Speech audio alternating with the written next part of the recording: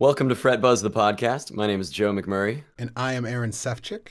and today we have my friend Ryan Brown. He's the guitarist of The Great Noise, and he works signal chains at Alpha Music in Virginia Beach. Welcome, Ryan. Hey, how's it going? It's going great. We're glad to have you. Yeah, thank you. I met Ryan at the store, and he was telling me about the fact that he doesn't use amps anymore, real amps, and I'm like, I love my Fender Princeton Reverb, and I was like, it's gonna take some convincing, and he actually took the time recently to show me a Helix, and anyway, and I've gotten to know you, and I've listened to your music too. The Great Noise has got some really nice. I mean, the quality of the production is really nice, and your guitar tone is fantastic. Ooh, thank you. Yeah. Yeah. So, Yeah. jumping right into it. Sorry. How did the Great Noise form? Yeah, so the Great Noise was formed by my best friend Corey and I. We've been friends since we were kids. I got out of the Army and came home, and we would just kind of jam. And we started writing some songs like out of my office here. And one day it was like, hey man, you want to try to do this full time? And he's like, yeah, I think I'm going to sing. And he's never really sang before. And yeah, we threw a bunch of guys together, and it worked. A guy that I used to play with when I was a kid, Danny, he's the drummer. And then we found Jake through Craigslist, and literally just the strongest guy, in my opinion. Just shows up, keeps his mouth shut and plays, and all his ideas are always really fruitful. He's one of my favorite people. So just it all clicks. Yeah. Craigslist is incredible. It you can have, it can be hit or miss, but I got my bass player for Albino Rhino. I mean, I had him. He came in. He was the first interview we had off Craigslist, and he showed up and played a couple songs, and we're like, okay, get in the band. Yeah, I think it takes something solid like that. Like somebody just come in and be like, here, I can do it. I was like, Yeah. oh God, thank you. How long has the Great Noise been together? We officially started in March of last year as a full band. Okay. So since March of last year, we're creeping up on 2 years here soon. It's gonna be nice. Yeah. Put out a couple singles. We're gonna release an album next month. Yeah, and so for our listeners out there who haven't heard the Great Noise, I mean, you guys, from the couple songs I've listened to, the singles that you put out, it has, to me, well, Aaron said Stone Temple Pilots sound. I hear the vocals remind me a little bit of Dave Grohl. Yeah, I mean, it's like got some great instrumental sections, but it's definitely rock. Oh yeah. The guitars have, there's some nice overdriven guitar sounds, but with more or delay than, it's definitely not punk or anything. It gets a little spacey, for sure. Yeah. We want to have our heads up, and like enjoy the room we're in. Nowadays, as you guys know, it takes a lot to get into a good size room and be welcomed back. Yeah. So with that, we focus 50% of the focus on this band's live performance. We use lights on stage; they're programmed. We do all that ourselves, mainly so we don't have to hire a light guy, but also because we're nerds. We want to be able to get in there and play something a little more simplistic, so we can have our heads up and see each other and have fun with each other. There's a synergy. I feel like the audience can relate to that a little bit more. Yeah, it's when you go and see a band and everybody's just kind of looking down and doesn't look like they're having fun, it doesn't make me want to have fun, even if the music's good. It helps to have an interactive band up there. Yeah, I want to play guitar, not carry a shovel. Yeah. Yeah, you're playing music. You're not working, even if you're being paid. It's the best job on earth. Right. Are you guys recording? You said you're recording at one of the local studios here? We did. So we officially finished tracking at Flagship Studios in Virginia Beach. The engineer there is Kyle Hines, and I had worked with him before, and he's done a couple of our singles that we have out. The guy's brilliant. I connect with him. He's also one of those people that like he can give it to you straightforward. Like, this sucks, and this is why, and I love that. So the album's done. The master is done. We're waiting on merch and stuff like that to kind of get finalized, and then gonna throw it on out there into the vicious pond of new music that's being released here in the next month. Yeah. Before we dive into that idea of the vicious pond, I wanted to. You said something about the way that that engineer, he tells it to you straight. We've actually had a couple. We've had Tynes Hampton, studio engineer that I worked with. He's out of Alexandria, Virginia. He came on the show, I don't know, somewhere in the teens. It was early on. Yeah. And Aaron does a lot of audio engineering. And we had on Chris Graham of Chris Graham Mastering and talked about more studio stuff. But yeah, they're like having someone who tells you, who has an opinion in the studio is extremely helpful. And welcomed. Yeah, but I guess you Yes. do have to, you got to be careful not to. I guess that could turn off some people, but you're gonna come out with a better product, I would Oh, think, sure. every time. It was so funny too, because like he sat us down. We did pre-production, and that was probably pre-production was 2 weeks before we actually started tracking. So it was like, here it comes, and we within the first 10 minutes, it was. I wanted to ask him like, hey, I could really want your input on this. Like, could you be upfront with us? Like, do you hear something that doesn't sound right? Will you let us know? Like, don't just give me the green light. And before we could even say anything, he was like, look, I just want to let you know, like, I'm going to be involved in this. I'm not just going to give you a green light. And I was like, oh my God, this guy's perfect. I love this guy.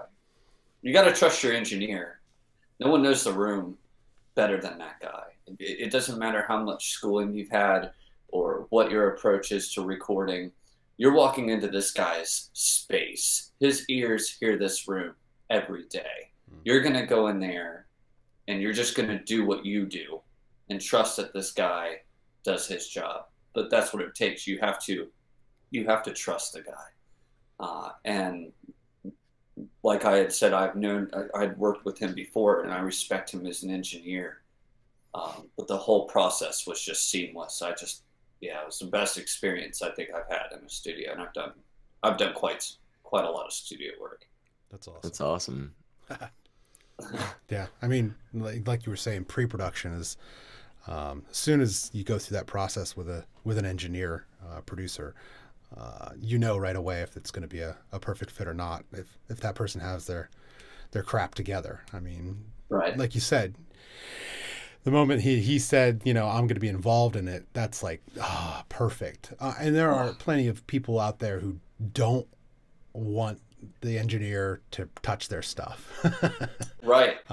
But I think it's important that you at least let that person, because they are familiar with the room and they are familiar with working with hopefully a lot of other people, that they have the experience where they can kind of chime in here and there and say, hey, maybe this, or hey, maybe that. And that's that trust factor with that engineer. They don't, for 2 weeks or 3 weeks or however long you're recording, they become that fifth member of the band.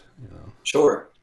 Oh yes, and even afterwards, like, because Kyle doesn't really let this on to a whole lot of people, but he's played in some killer bands, and he's one awesome songwriter and one hell of a composer. When you take a step back and look at the overall composition, the guy's got it. And yeah, it was the most comfortable process That's awesome. I could have asked for. Were there points in in the course of recording this album where he suggested other parts to go into the song that weren't necessarily there originally? Like, Oh, sure. different harmony lines, different percussive elements. Yeah, like we did. So we do a lot of, for those of you out there that don't know, we do a lot of like kind of like spacey alternative rock. I'm 32. That's my era. I grew up listening to the Pumpkins and Stone Temple Pilots, Alice in Chains, Pearl Jam, but also like U2, and like really dimensional types of music as well. Lots of effects and stuff. And I didn't really get a whole lot of opportunities growing up to play that stuff. Now I'm with my best friends and I play it every day. And it's super fun. But being in a studio element and having somebody with another ear, we'd be playing like, this part, and I'm like, oh yeah, that's super cool. Kyle back, no, that sucked. Let's do this. And then he'll put an ebow in my hand, and now I'm doing this really ethereal thing. But like you take that out, you'd miss it. Like you listen to playback and you're like, oh man, that's why I'm paying all this money. Yeah. I get it now. Yeah. A lot of things like that would happen. Yeah, that's awesome. We're not a solo heavy band. I'll throw some licks in there sometimes, but it's not really about that. And he definitely pushes me to add more of me in there, and that felt good. I felt like I could be confident, throwing this Phrygian or Mixolydian lick down or hybrid of such just for color.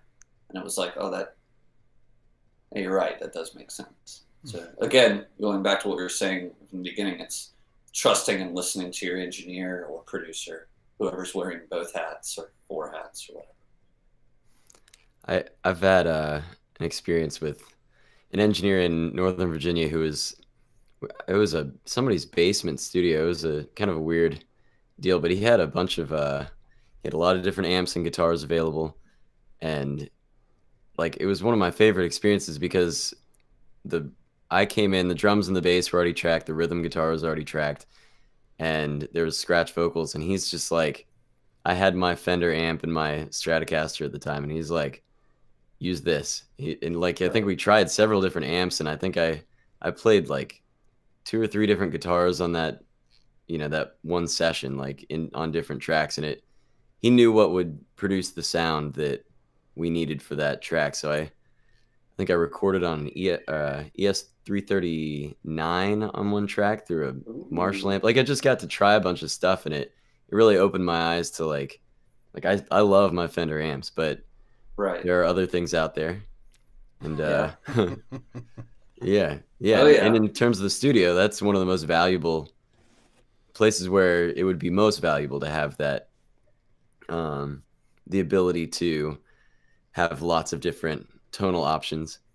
Which kind of brings us right around to the fact that like the Helix system, for me, like while it's really complicated, to sit down and go through it once. Like it's not just like turning on my amp and hitting my favorite overdrive pedal and tweaking the EQ a little bit, but there are definitely times where I could see it being tremendously beneficial to be like, okay, Vox, press a button, like there you go. Try a different speaker cabinet, there you go. It would be incredible in the studio. It is. All right, so I was raised in an analog environment, first of all. Okay, like I didn't come from a whole lot of money. You wanted something really nice, you could work for it. I had a bunch, still do have a bunch of vintage pedals and stuff, and I love them. But we got to a point where it was 2 twins on stage, a 200-pound Mesa bass rig, and 3 70-pound pedal boards. Like, no, I live on the third floor. I live on the 3rd floor of an apartment complex. It's 3 o'clock in the morning. Like, I know I don't drink, but it still sucks carrying that stuff upstairs. And that's not saying that's the main reason why we ended up doing it, but we wanted to consolidate our rig and start looking at more production. We wanted to have the ability to have really any effect that we possibly could imagine or more really at our fingertips, and it took some time, and it really came down to all of us at practice one day, and it was just like everybody just clicked buy now. Just, like, there we go. We're doing it. 2,000 watt QSC, reference, Helix floorboard, backpack. Let's all do it and roll the dice. And we spent a month programming. I think out of everybody, I used the most sounds because I play lead and do a lot of the ethereal, like, kind of ambient stuff. But I remember Corey coming over to my house with his reference and his Helix, because his actually came first. And we're doing an A and B with the twin in a room. And so my pedal board, my twin, his rig, his reference.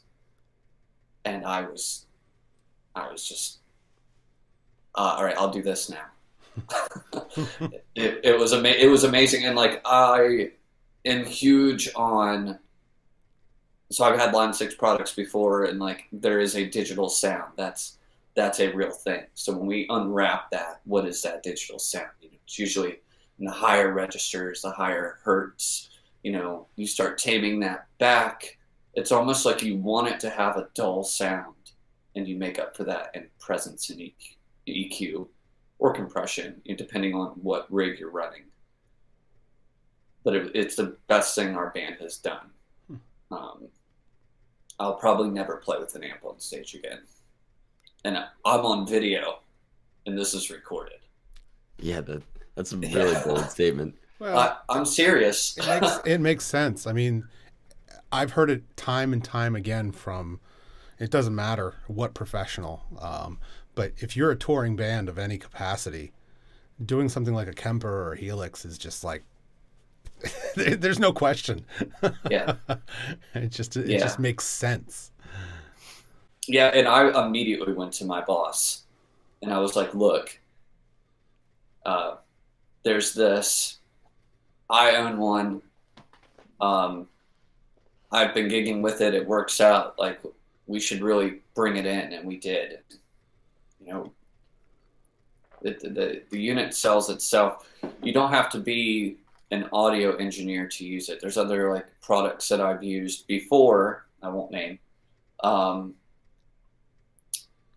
it's a difficult learning curve, and my bachelor's is in audio, so, like, I couldn't imagine somebody who's super green sitting down for the first time trying to navigate around a platform like that. It's especially when the whole goal is to have a more creative palette.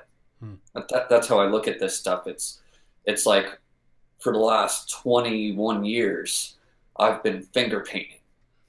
And now I have this digital iPad that I can literally write. And, if we were going to look at the differences between analog rigs and digital rigs, it's really just that. Like, I can build anything now with any alchemy, and it's a brilliant system. I'm proud to be able to use it as often as I do. We used it in the studio to cut our recording costs in half. Why is that? Why would it make your recording cheaper? Okay, so, like, we're going to line up this, dual 412, offset Jensen, offset Greenback.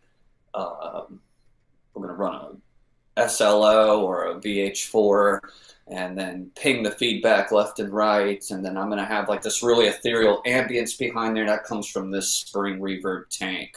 And then this offset, Echoplex, the ones where you move them just a little bit and they just break.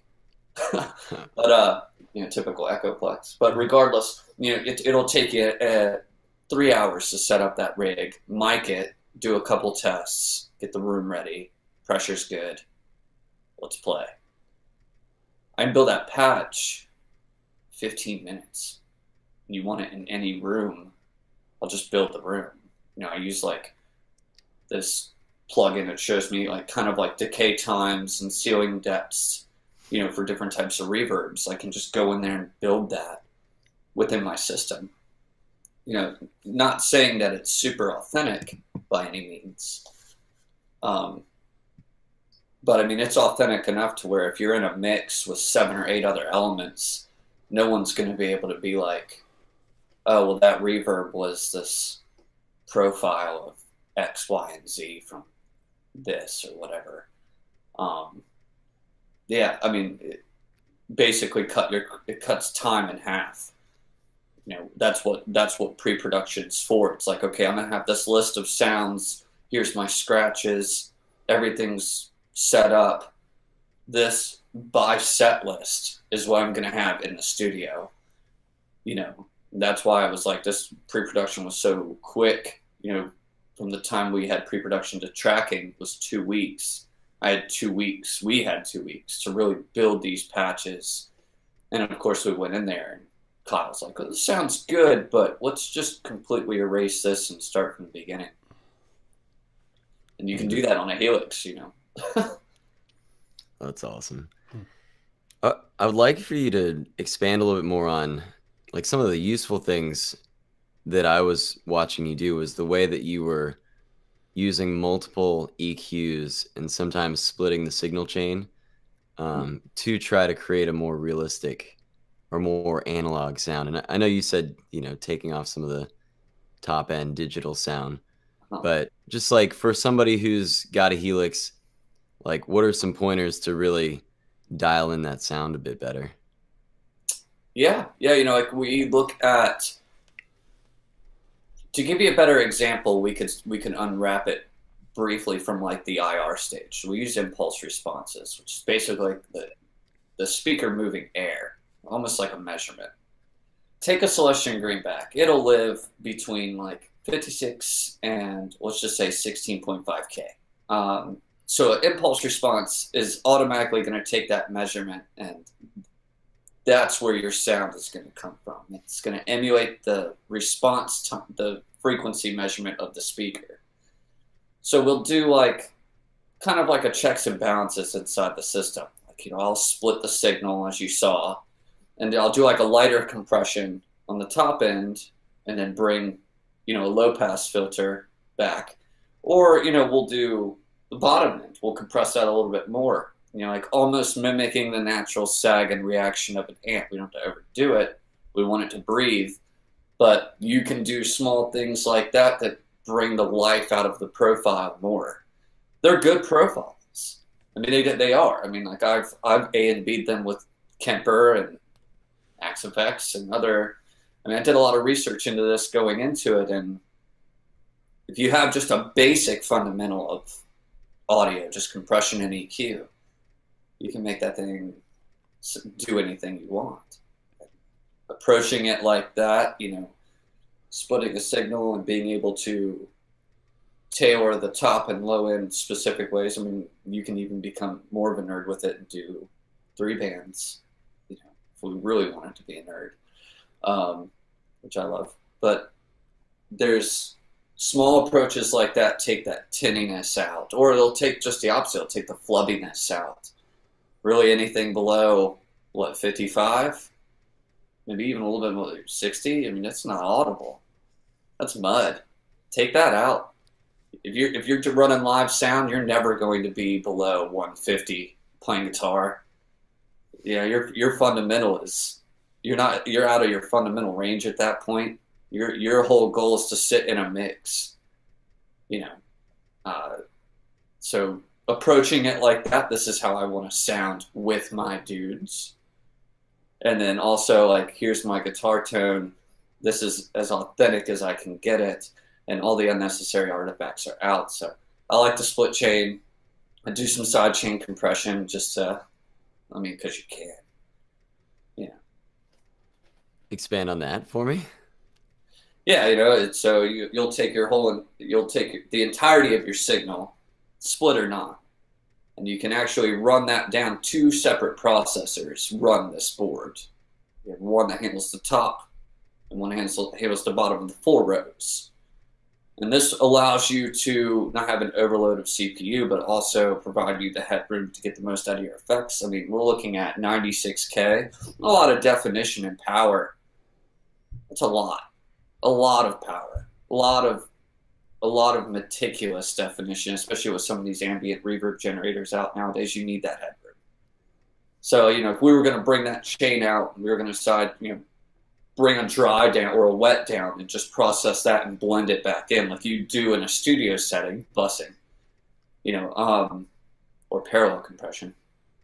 I mean, it just adds to it. And you're like, oh, I can get away with this. And, oh, I miss it if it's not there. It's not. It just brings a little bit more girth. And like I say, you take 150 out of your mix live, like 150 and down, put a high pass on, which is typically what you'll do in some cases, depending on the room. It's a lot of girth gone.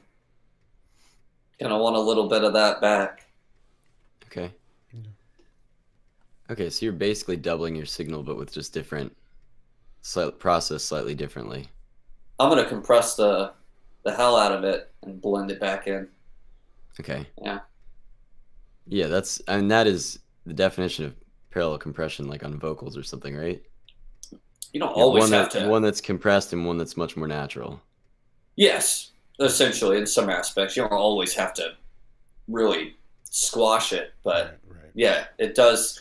It does, or like in a studio setting, we would, if we were going to compress 8 or 9 tracks the same way, it would make more sense to group them and send them and process them with one compressor. It actually would glue it more. It would sound more of a well put together, transparent mix overall, and cut down on the processing power of your computer. It's more efficient. Okay. Have you ever used one of these helixes, Aaron? No, I've seen them, but I've never actually used one. I was definitely glad I got to go into the store and Ryan showed me how to use it, because I was trying to watch YouTube videos, and you can watch YouTube videos, but anything with real sound, I feel like even if you wear your really nice headphones, which does help, it's not the same as playing something. No. And Right. one, hearing the actual sound in a room, but two, it also, feeling it, because playing a tube amp has a feel to it. The sag has a feel to it. There's, it's almost like a lag. We've talked about this with Miles Harshman on one of our previous episodes, but it was cool.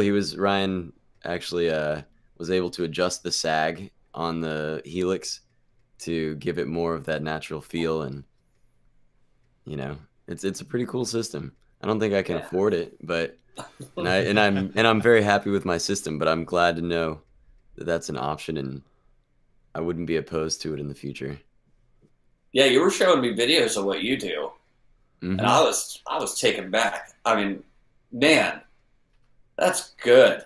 Oh, Just the thank you. one-man band, you have the Trio Plus, right? Yeah, the Oh Digitech. man, dude, that is just too cool. And did you tell me that you have the loaded cards, like the memory cards, and dude, Yeah. you're a monster. Thank you. You are a monster. That's very kind of you. But that Trio Plus, I'm working on getting Digitech to give me some sort of endorsement, because I feel like I tell everybody I meet how awesome that pedal is, because I believe it with all of my heart. It's my band, and I paid $300 for it, and now I paid nothing for it. They're never late to practice. They never complain. They're never out of time. Yeah, the Trio Plus is it takes these micro SD memory cards, and each card holds 12 song slots. So I run 11 songs pre-programmed on each memory card, and I leave one blank for any sort of live, anything that's a simple progression. Say Chameleon by Herbie Hancock, I'll do that live. I don't need to have a pre-programmed loop for that. And I kind of enjoy building that live, and I think it's part of the show. But if you have a song with multiple song parts, it's much better to do it ahead of time. Right. Just have the basic progression at least looped in and under different parts, and you can switch live between the parts. So if you want to take a solo and talk to the audience afterwards or whatever. Like I was playing on Atlantic Avenue on Friday night, and I think I was playing like Run Around by Blues Traveler, just like Oh, yes. 90s rock. And I took a Yeah. big guitar solo for a minute, and then these kids were hanging out, and I went into the Flintstones theme, and then I was like, do you know what that is? You know, I just kind of like, it doesn't matter how long I stay on that song part because I Right. can change back and forth anytime I want. So it gives me that flexibility. I think I muted the bass, or yeah, I think I muted the bass, and I was able to talk to the audience and then say like, okay, what's this one? And I played Twinkle Twinkle Little Star, and you know, you just have, it's an just amazing product.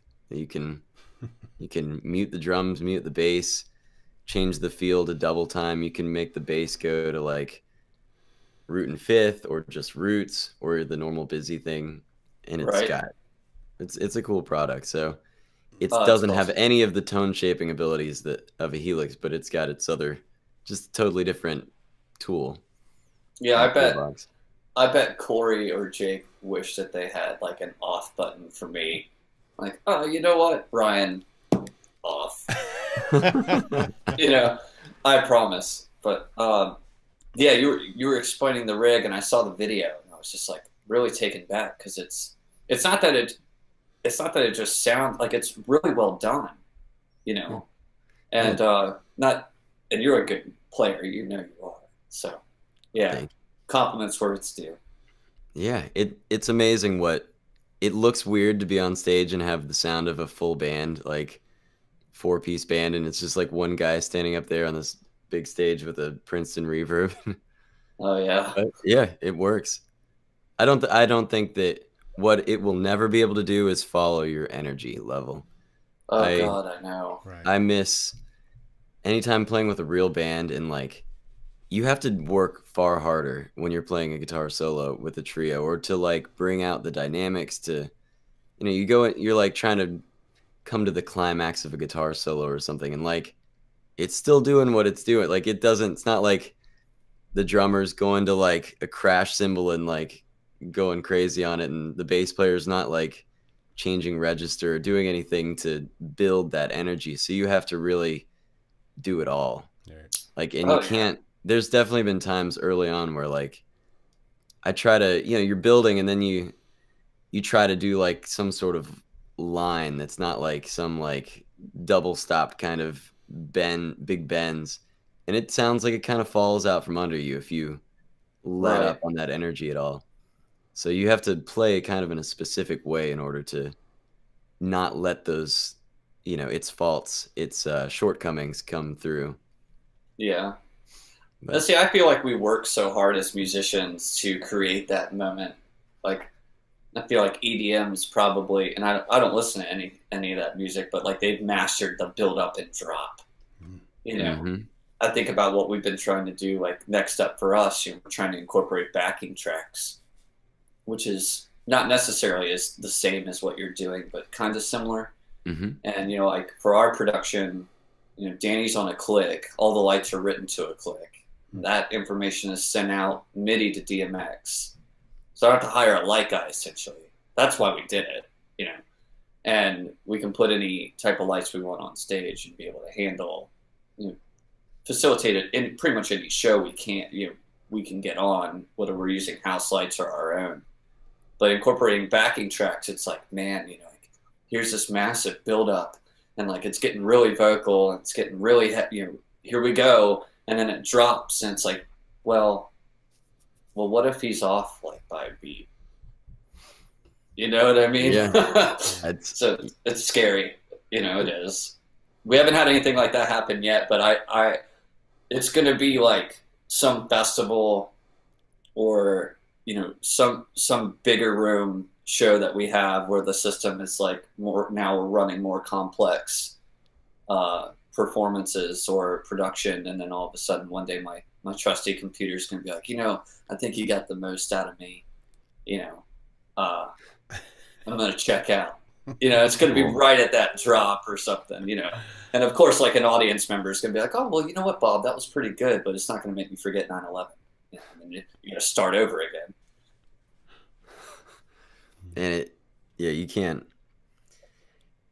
the electronics, they can let you down sometimes, but I also feel like they don't let you down as much as a person, and they just don't.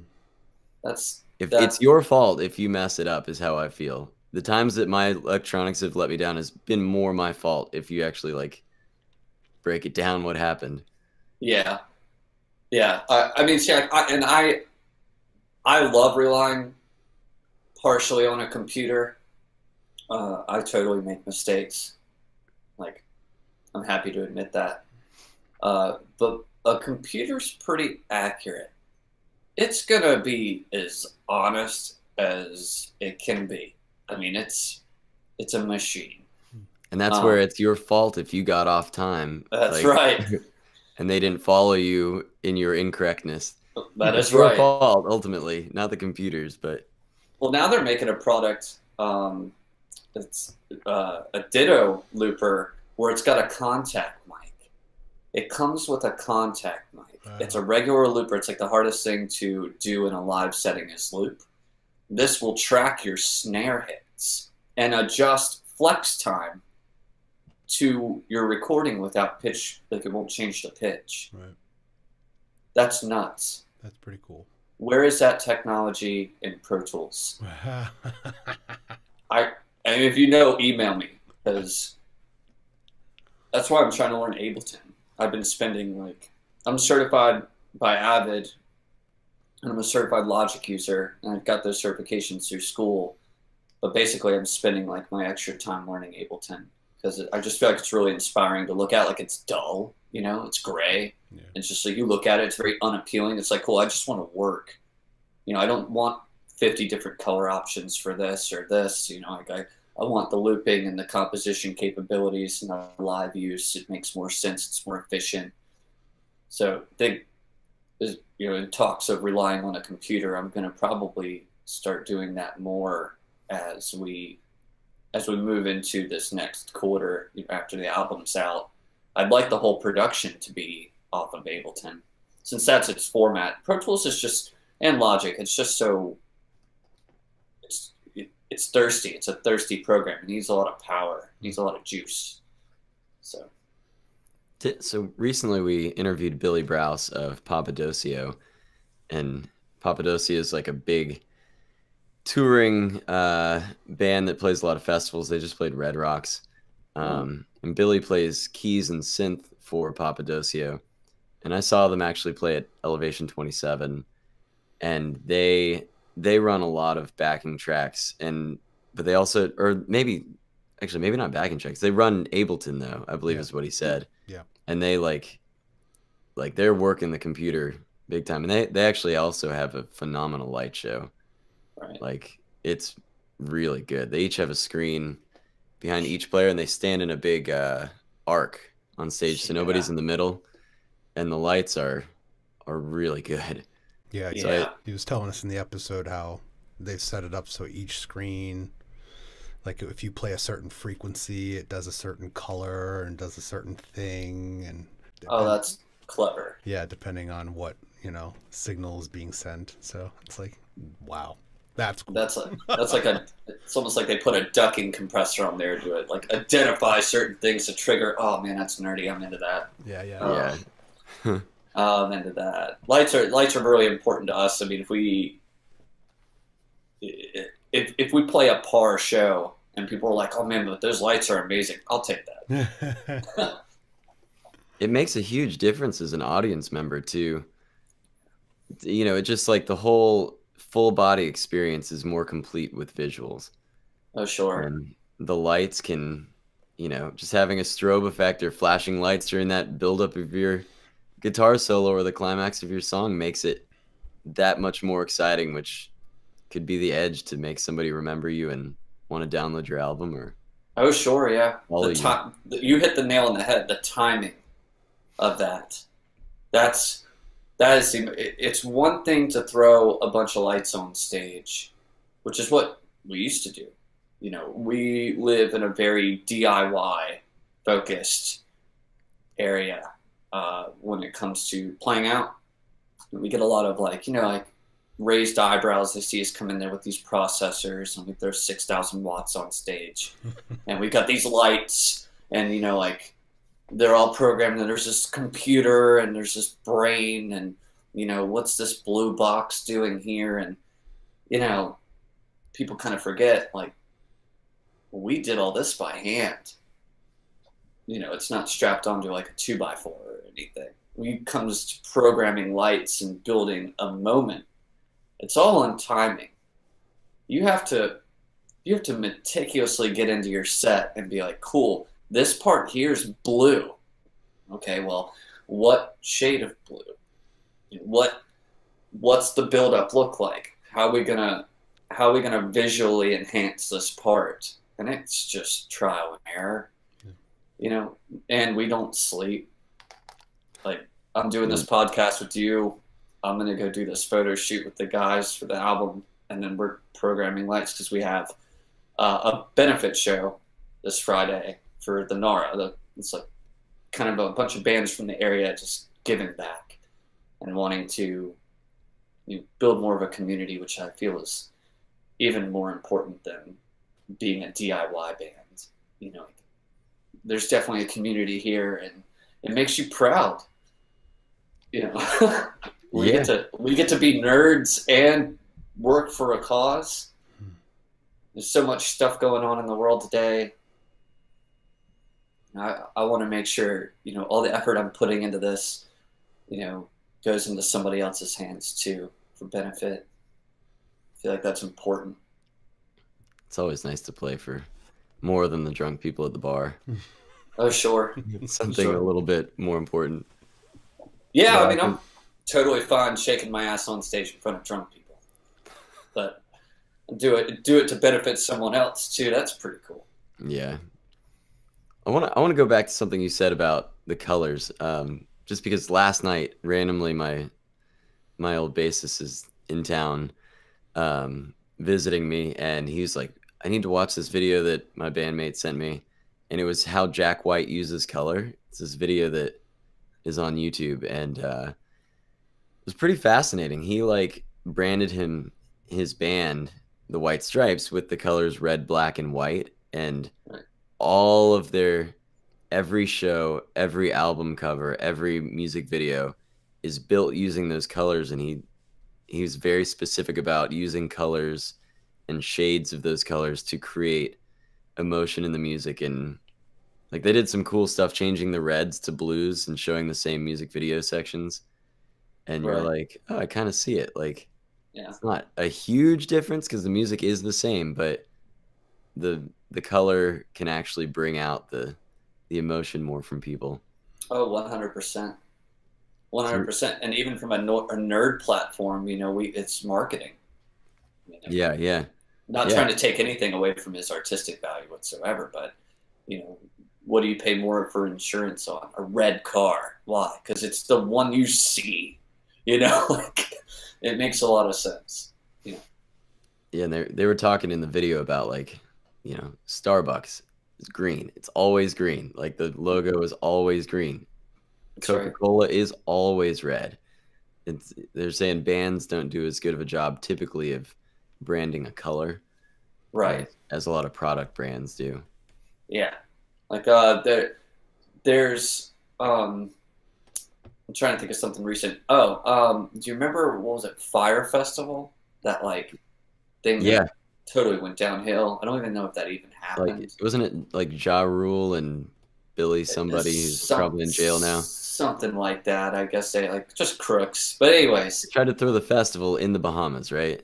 It was something like that. But their approach was kind of like, let's see what's up. Like they hired, I guess, like a team. I watched this documentary, and from what my takeaway of it was, like, they hired a team for marketing the event, really dove into color schemes and like eye-catching media content. They had the woman luxurious on the beach, like the fruity, colorful drinks. But the one thing that like really stood out was their logo color. It was the complete opposite of how we perceive like a marketing color scheme. We're looking at like a really dull, like an orange, yellow, and then black. But it just, no matter what, scrolling, you know, because we scroll a million miles a second. It should be in the Olympics, you know, but we see that come, oh, Fire Festival, you know, and I think like I'm happy to see a lot of businesses and brands and stuff like that taking over the branding aspect. That's a big word now, branding.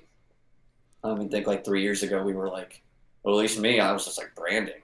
I'm just going to be me. I'm going to get on stage. I'm going to throw my guitar around, and I'm going to get off. I'm going to shake a couple hands and maybe have a Coca-Cola and leave. Like, how much more branding do you want? You know, but nowadays it's definitely a different story. Just a lot of my focus at the shop. You know, I handle a lot of the social media and stuff like that there. Yeah, so that's a perfect segue into, you know, the fact, I mean, I struggle with it.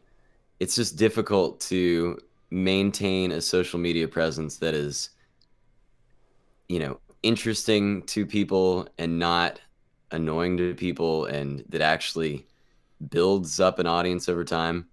Right. You know, we were talking about this, and you were saying you spent a lot of time learning about it, and like, what are some of the things that you've learned about social media marketing and branding? Well, aside from like fundamentals that you pick up through school, really, it's just you got to try to stay a couple steps ahead, which is, I know it's almost virtually impossible because you're standing at a 360. There's really no set path. And the reason being, like, there was this awesome statistic I read from Caltech, and it was like, from the point we have seen man record information on rock with stone, you know, to 2003. So it's every culture, every scientific book, every law book, every language, medical, everything. Every single piece of information that from that moment to 2003. Why 2003? I don't know. But essentially, we triple that bulk of information, that size of information. We triple that every day on social media. That's nuts. Yeah. So we're looking at this fog. It's a really dense fog. Now, I'm into fog because fog is very thin. It appears you can't see through it, but I love a challenge. You know, like you kind of have to approach it like that. Like it's goal setting when it comes to social media. Small goals, which builds confidence, which leads to more goals being accomplished, and so on. It only takes a little bit of gas, though, to really peak out above all that. And what that looks like is the curation of content, following your analytics, which Instagram gives you, being authentic, not too many filters, be honest. You know, people want that connection. A lot of people I see, they'll post these perfect pictures. It's like this, you look at it, it's like, wow, this person sucks, because it doesn't look like they'll ever fail at anything. You know, for me at least. Yeah. So basically, you know, like I approach social media with the shop like kind of the same way. Like I photograph guitars and look at the imperfections of different pedals and used gear, and like we post at certain times of the day. We make sure that the colors are right. You know, we want to make sure that we're honest about what goes up. There's a lot of personality in the shop. And I'm going to tell you, if you want to work in the entertainment industry and you don't have a personality, you're in the wrong business. You know, and if you're afraid of, if you don't like being embarrassed or showing your ass, I fall every day and get mud on my face. I've learned to love it, but you have to curate content to show people that. You have to. I almost say, I don't want to say build a personality because that doesn't sound authentic, but I want to build a window that people just outside scrolling by as you're walking, just like walking through a strip mall, you're window shopping. And it's like, well, hey, just remember, it's bright in here. We're pretty funny, and we carry an incredible selection of guitars. You know, and I feel like that's branding. Yeah. You know, I've gone to so many branding seminars and watched so many branding seminars when it comes to social media and marketing. And I hear a lot of the same thing. You'll pay $35 or $50 to sit down and listen to this guy talk. And it's all the same thing. It really is. You want to create a brand and be successful, be authentic and honest with yourself, and go out there and show your ass. And don't be afraid to do it. And people will immediately connect with you because they don't want to see perfect. No. That's all you see is perfect. I'm not perfect. You know, you're not perfect. You know, but we're entertainers. I don't mess up on stage. Yeah, right. Never. Perfect. Yeah, neither do I. You know? Ugh. Now, do you just out of curiosity, do you post multiple times a day? Depending on the day. Okay, and Depending on the day. Do you have a preferred platform? Instagram. Okay. I'll do the share. You know, the share to Facebook at the same time, because there's a bracket. Like I'm seeing, there's a younger crowd that won't use Facebook anymore. No. They're like, you know what? We're not doing it. Yep. And then there's the. They will. It's like my generation. You know, it's like, well, I'm kind of on Facebook, but Instagram's cool. You know, whatever. Instagram is far better. Right. Facebook has lost all of its charm to me. It has. I can talk about. It's changing though. Facebook is completely going to go away from this idea of, because now when you post something, it hardly goes to anybody unless you pay for it. But they are moving. They have specifically said that they're moving to a groups platform where it's all about putting yourself in a community, in a group. That they are going to push that hard in the future. I don't know how I feel about that. Yeah. I don't. I feel like that's almost like building a competitive market for life insurance. Right. I mean, just being honest with you, when we look at algorithm-based social media, it's the bigger, tastier bone is the one that goes on the menu first. Mm. And I get that because the whole goal is to objectify that content to its advertising. You know, I pay for ads. This pays for your platform. You may speak now. Yeah. You have 20 seconds to entertain. And then after that, you fall back into the algorithm. I get Facebook's importance, but I don't think it'll ever make a recovery unless they reshape the algorithm like they did in 2008. Yeah. Do you use... Excuse me, 2018. Do you use Hootsuite or anything like that? No, I keep physical notes and I look at my analytics. I mean, it doesn't take much work. You know, I look at by hour, by day. Yeah. You know, looking at, because the whole goal on Instagram is to get organic audiences. You know, organic followers, and you can use your stories to engage your current audience and inform them. You know, of course, they're going to see your posts, but those two things exist on that platform for a reason. Like, use them. You know, like I see a lot of places, a lot of bands even are like, oh yeah, you know, like you know, we're gonna put this hot shit, you know, picture up. You know, snap, snap, snap. Got some likes and stuff like that. It's cool, and then not engage with the stories and stuff like that. When you post to a story, like everybody gets a notification for it. It's like, why not? You should be doing that just as much as you're posting. 3 days out of the week, you should be posting twice. Take a rest day. You know, don't oversaturate. Be honest. Make some imperfect stuff. Not on purpose, but don't edit the shit out of it. You know? Yeah. Are you familiar with Michael Stelzner? No, I'm not. Okay. Social media marketing. He's like one of the bigger gurus of social media marketing, and he's weekly and putting out, you know, pointers on Facebook ads or whatever it is. It doesn't matter. Right. But he's like one of the great big guys who has tons and tons and tons of information. That's cool. Yeah. That's cool. I mean, I read a lot. You know, I've got stacks of books laying around, like always trying. I'm definitely always looking for what I can do better. Because, you know, it's just not my, this is aside from the band, when it comes to my shop, this isn't my shop. I work at this shop. I just so happen to love the people I work for and who own it. They're family to me. So of course I go in there every day with this kind of stuff in the uppermost part of my mind. But I mean, like I was saying earlier, I've paid money to watch very creative people almost do like a TED Talk. Yeah. So I almost feel like it's approached. I never really got a lot of fruitful information out of it.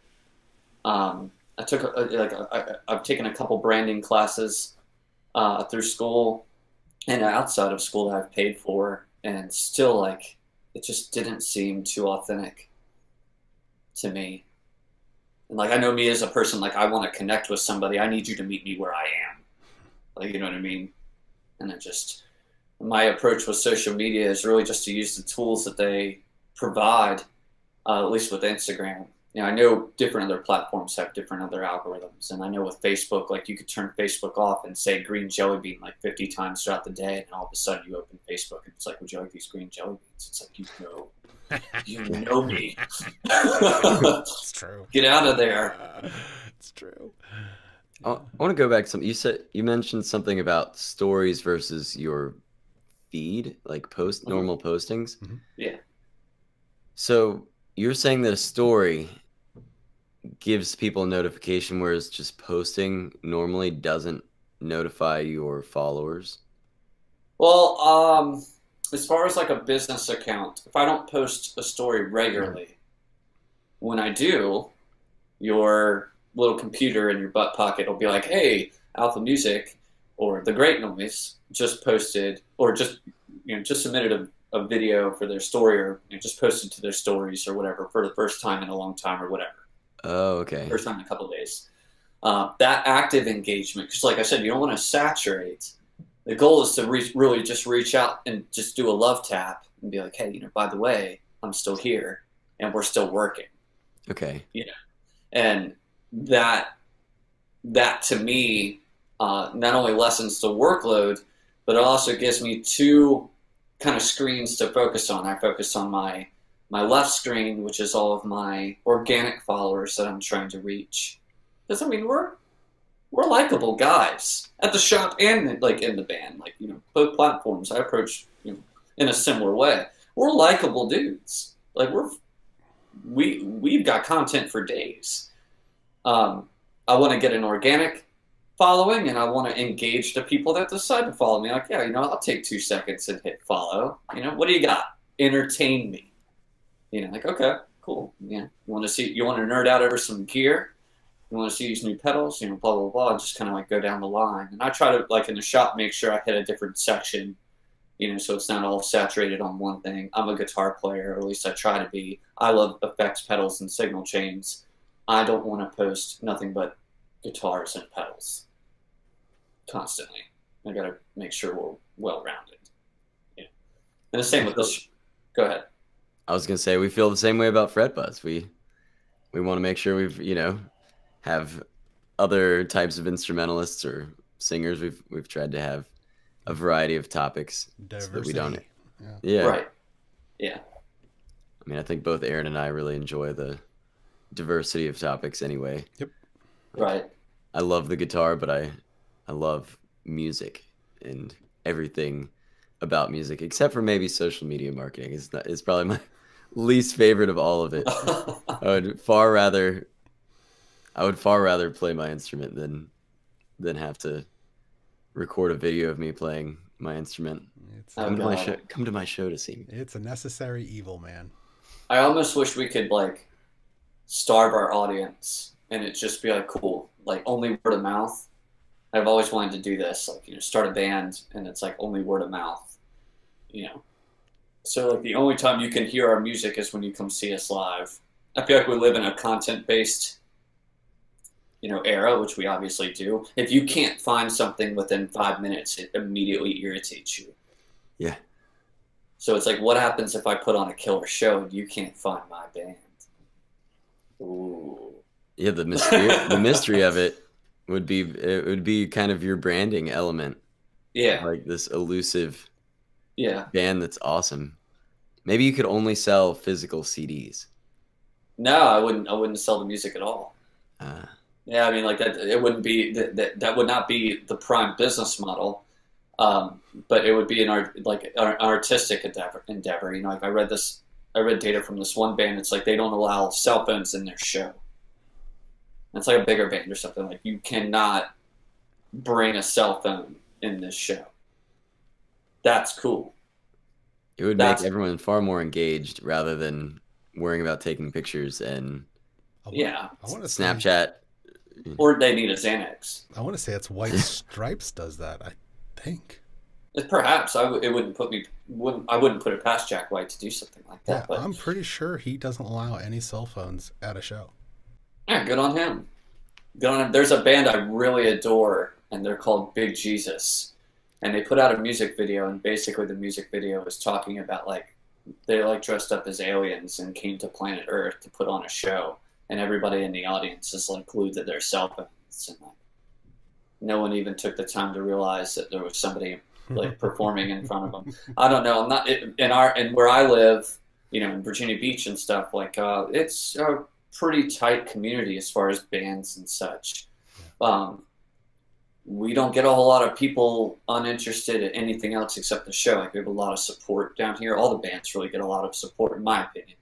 But I have played other places where it's like, oh man, like we should have just live streamed this, you know. And I would love to set up like a business scheme like that where, you know, essentially like we would go out and play, and it's, you know, it would be a separate band, and it's only word of mouth. You can't hear our music. The only time you can see us or hear our music is if you come to a show. And the only thing we're selling at that show is tickets to the next show. That'd be a lot of fun. Just to, it's not a social experiment. It's a business experiment, you know, to see if like, if you starve your audience more and there's a lack of social media and branding, what now is your brand? Would that cancel out? Would you just be, you would essentially be word of mouth. You'd be a ghost. You know?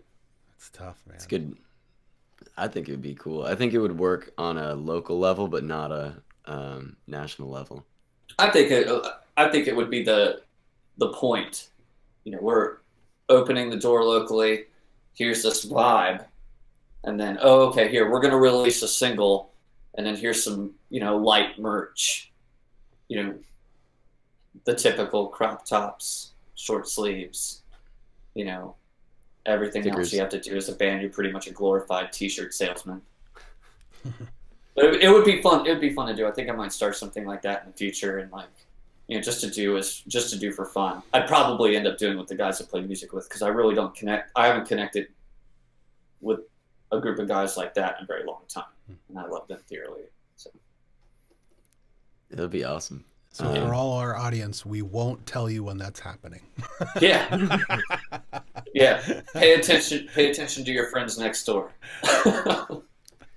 So I was driving, and this really interesting segment came on the radio about cell phone addiction in I think they were talking about in South Korea, and they actually send kids or youth to like a cell phone addiction detox where they Oh my take God. their cell phones and like make them do activities to interact with other human beings and like experience nature. And I was just like, oh my God, this is like my worst nightmare of like people like not being able to, like, it's terrible when people are like walking around looking at their cell phone. And so it goes right along with what you were saying. Right. It's like literally becoming a medical it's Sure. like an actual thing Yeah, now. sure. Absolutely. Oh my God. Cell phone, or I guess also video game, like maybe it's not just cell phone, but screen addiction. Sure. Oh yeah, I see that. Like, you know, some screen time is fine, but too Yeah. much is bad for our society when people can't interact on a human level in real life. I started doing this thing recently where I don't take my phone out of my car, like unless I'm at work, Wow. obviously. But like if I go meet like some friends for like Taco Tuesday or something like that, you know, like I won't take my phone in with me, because I've been trying to like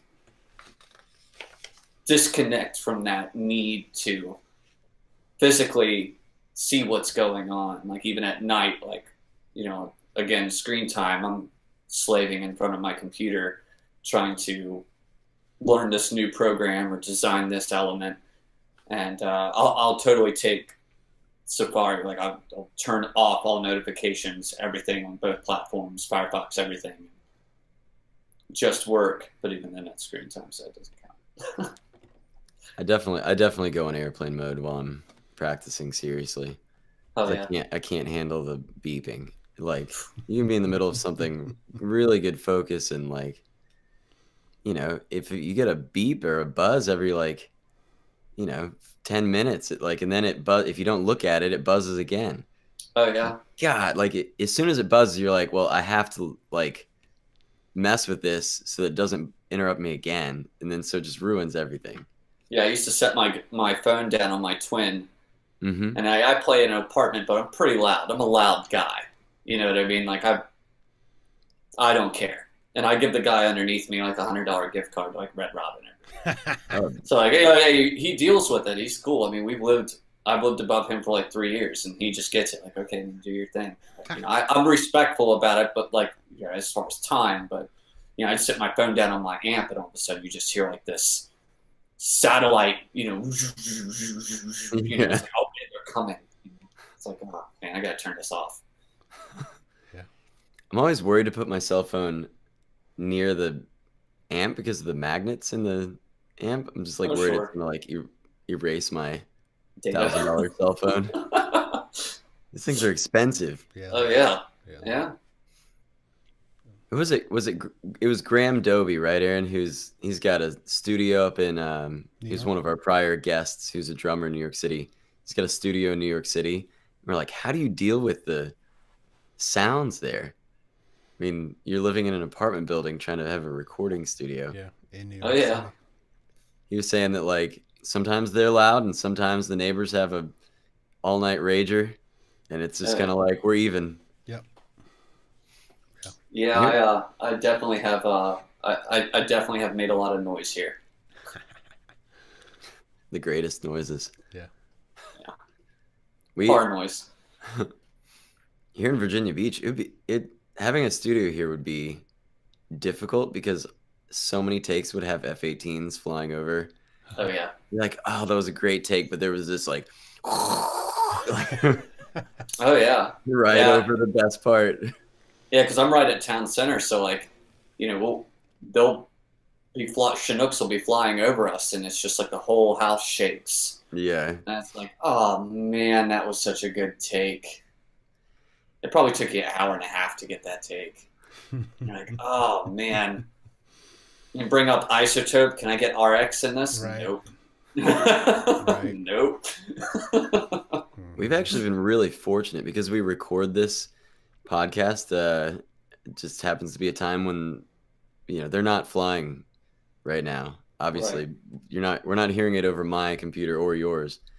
So they're just not flying this morning. So we're pretty fortunate with that. Right. If it was like 1 o'clock on a weekday, it would be like every couple minutes. And sometimes it'll happen. And then as soon as it starts to trail off, the next one comes. And, you know, I'll be on the phone, like I'll call, or it could be my mom, whatever. And like, I'm like, just hold on. And then it might be like 30 seconds. And you're like, oh my gosh, like, give me a break. Right. But, you know, it's the price we pay for freedom. Oh, I know. I'm like, I have my phone over here on my, you know, desk on my side table, and I've been watching it. I'm like, man. What, buzzing? Yeah, just like hearing noise. That's all. Like, you know, I almost feel like it's impossible to escape it. Like, we have planes, we have traffic. I live right next to the interstate as well. You know, and then people walking upstairs, downstairs. You know, it's Sunday, so like they're working on something over there. I don't know what it is. And that's actually what woke me up this morning. I was like, I had my alarm set for 6:30. I was like, why are they up at 6 o'clock on a Sunday? And what could they possibly be fixing up there? This morning, I woke up at 5:45. I was determined to go surfing this morning, and it looked so good last night. Like, it was just like not huge but clean, and then I got up with full intentions of doing it, and it just looked subpar. And whatever happened with the weather between last night and tonight wasn't so good for surfing, and I went back to sleep. There you go, man. Gotta make a conscious decision. Yeah, I was like, this isn't worth it. Hmm. Not worth getting out of bed this early. And I also get phantom buzzing with if I don't have my phone in my pocket, I'll be like walking the dog, and I think I got a cell phone text, and I'll feel my leg vibrate, or I think I did, and it's like, wait, I don't have my cell phone. It's like your ear tingling. It's like, oh, somebody's thinking about you. I don't know, but it's just like, this is bad. This is what happens when you've had a cell phone for the past 15 years, and Oh yeah. Joe, you might It's have to been in go your to pocket. detox. Oh yeah.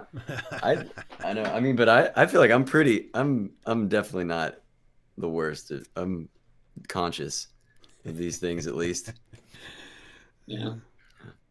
Well, this has been awesome. I feel like we've gone through a lot of great information, and definitely, the stuff about the Helix and lights and Yeah. social media marketing is all very useful for everybody. Yeah. Thank you for having me. I really appreciate it. Yeah. Where can everybody go to find out more about you? Yeah. So handle at the Great Noise. That's us on social media. We're at thegreatnoise.space, which is our, I guess, online landing page.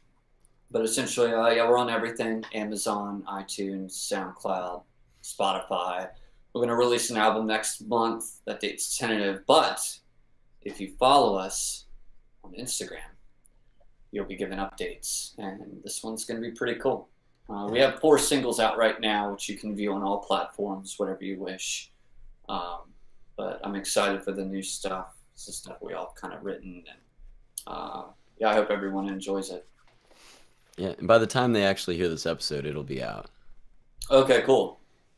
Yeah. Really So if you're hearing us speak right now, you can go find this album. Yeah, go get it. Yep, it's on Spotify.